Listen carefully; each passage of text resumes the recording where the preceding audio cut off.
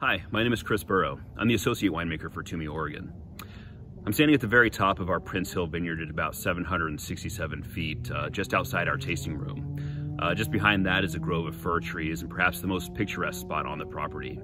On a cloudless day, one can look to the east and see the Cascade Range along with Mount Hood and Mount Jefferson, to the west out to the Coast Range, and then for miles and miles to the south down the Willamette Valley.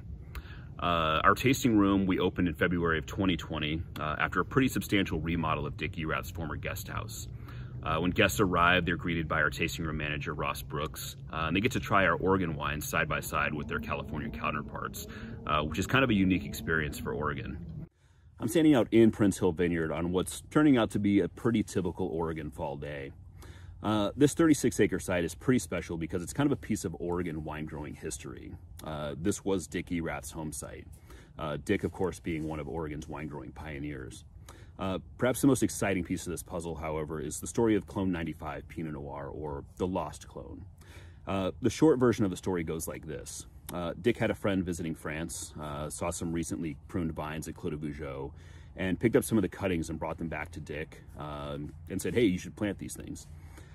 Dick, being a farmer, did the responsible thing and sent them down to UC Davis just to have them cleaned up and checked for disease, just to make sure there's no issues down the line. There's a retirement in there, and long story short, these things get shoved in a corner somewhere and kind of forgotten about. A handful of years pass, and Dick receives a letter in the mail saying, hey, your plant material's ready to go. Where would you like us to ship this?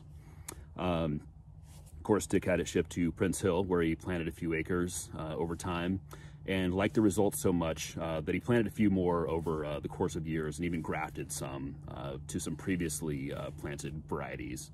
When we purchased the property in 2017, we liked the results so much that we ended up making it a pretty big part of our Dundee Hills and Prince Hill bottlings.